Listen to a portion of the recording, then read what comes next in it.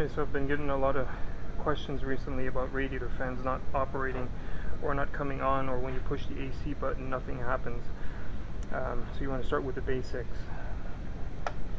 Radiator fan fuse here. Radiator fan switch down here. First thing you do is disconnect it.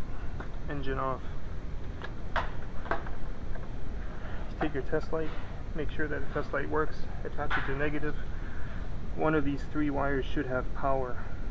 Okay, that one doesn't, this one does, this one doesn't.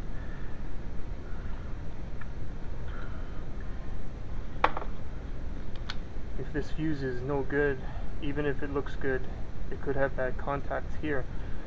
If there's bad contacts, electricity can't go through the fuse, through the connector down to the radiator fan switch. If you have power here at the connector, take a metal paper clip and you touch your power to one of the other pins, and you should get low speed. If you touch the power wire to the third pin, nothing will happen. Or, okay, sorry. In this case it does happen.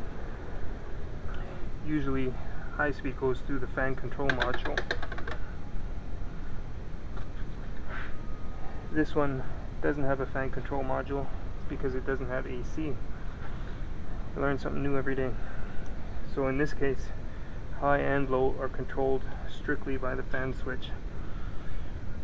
So if you have AC and you bridge power to the third wire, nothing happens unless you turn the key on.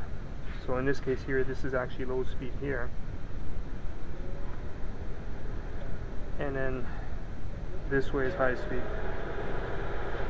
Okay, so if you have power and you don't get anything when touching these two, it could be that the fans are bad. It could also be wiring.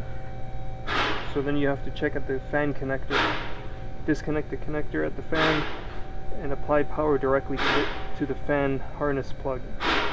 If nothing happens, replace the fan. If you get low speed but no high speed, it's a fan issue. If you get high speed but no low speed, it's a fan issue. Replace the fan. If jumping directly to the fan harness plug, everything works, then you have wiring problems, and I can't solve wiring problems with my keyboard, so that's where where you have to do your own troubleshooting. When you click the sensor back in over the connector, make sure it clicks into place. You don't want it coming off while driving.